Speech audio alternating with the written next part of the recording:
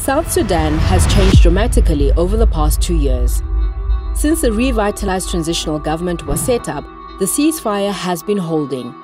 But it hasn't stopped intercommunal violence, which continues in pockets across the country, with devastating consequences for women and girls especially. Many don't have enough to eat and are deprived of land rights that would help them sustain their livelihoods.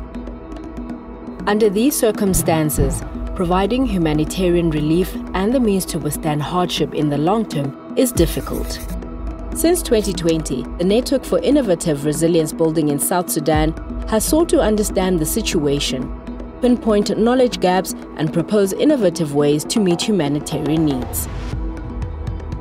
A wealth of evidence points to 3 conditions for successful peace building: strong links between regional, national, and local initiatives; a recognition that the factors driving conflicts in specific places differ; and long-term commitments that tackle the roots of the crisis.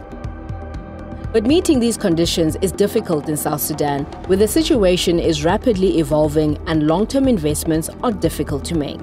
As a result, those in the humanitarian sector are looking for new ways to help communities anticipate, adapt, and recover from the damaging effects of ongoing conflict.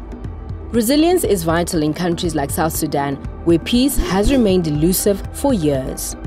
But resilience is not an end in itself. Resilient systems for local peace, food, or climate security can be harmful if they don't also consider equity, justice, and rights.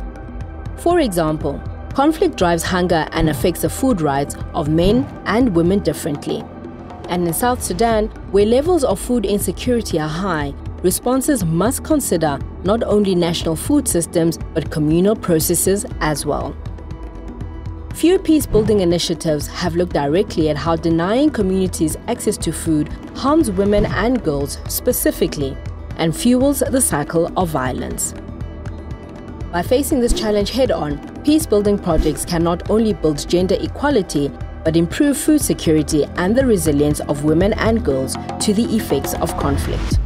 Read more of the network's analysis in our new report.